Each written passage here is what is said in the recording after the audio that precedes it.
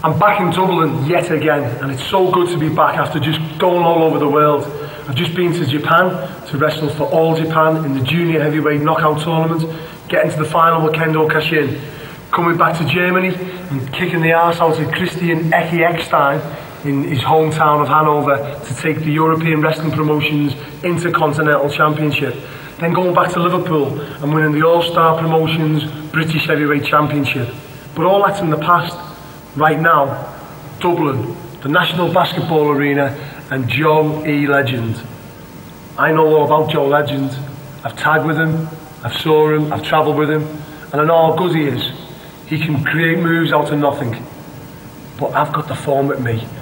The form is with me. I'm right here, right now, #1 in Europe.